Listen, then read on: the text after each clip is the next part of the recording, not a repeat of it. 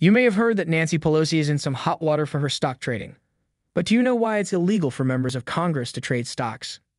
It all comes down to a little something called insider trading. When a politician has access to information that the average person doesn't, and they use that information to make trades, that's insider trading, and it's illegal.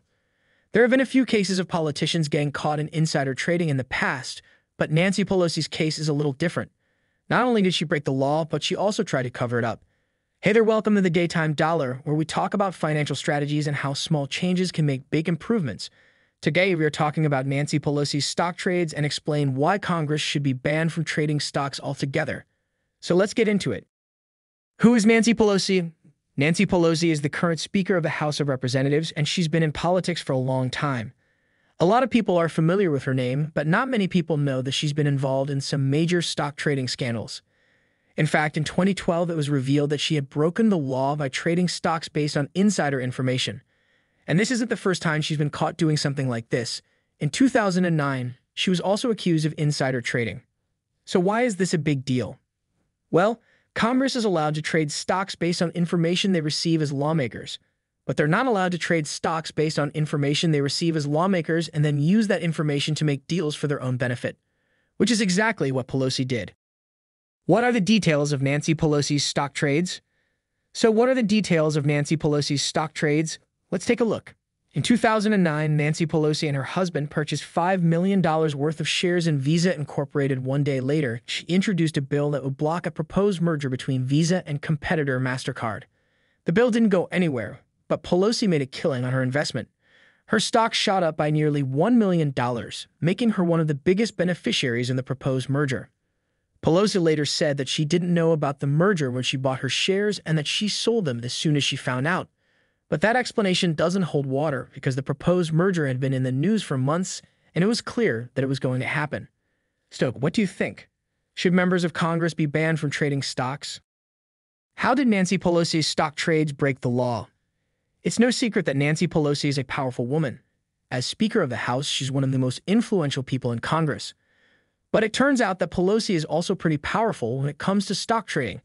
And back in 2010, it was revealed that she had traded stocks in companies that were receiving government money. At the time, it was illegal for members of Congress to trade stocks based on information they received as lawmakers. And since Pelosi had access to insider information, her trades broke the law. Luckily for Pelosi, she was never charged with any crime. But the fact that she was able to get away with it highlights the need for reform in Congress. There's a reason why members of Congress are banned from insider trading. It's because they have access to information that the average person doesn't. And if they're allowed to trade stocks based on that information, it's unfair to everyone else. That's why Nancy Pelosi's stock trades were so wrong. And it's why Congress needs to be banned for trading stocks altogether. Why should Congress be banned for trading stocks? You might be wondering why Congress is considering a ban on stock trading by members. The answer is pretty simple, so that members can't conduct insider trading. You see, when members of Congress are allowed to trade stocks, they have access to information that the average person doesn't have. And because they're not supposed to use this information to benefit themselves financially, they're breaking the law if they do. That's why 2/3 of Americans support a ban on stock trading by members of Congress. They know that it's not fair for elected officials to have an advantage over the rest of us when it comes to financial gain. So far, there hasn't been much progress on this issue in Congress.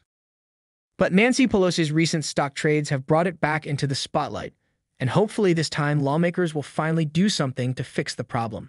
What would be the consequences of banning Congress from trading stocks?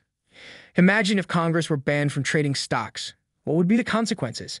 Here's what you can expect. First, the stock market would be a lot more stable.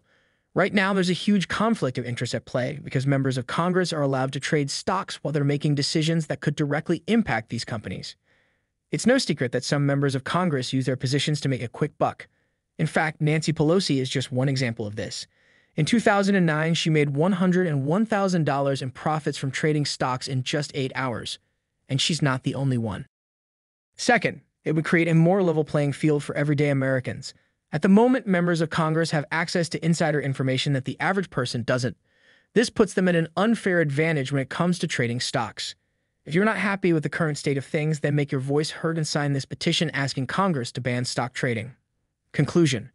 You've probably been hearing a lot about Nancy Pelosi's stock trades and how they might have broken the law. But what does that actually mean? And why should Congress be banned for trading stocks? Here's the deal.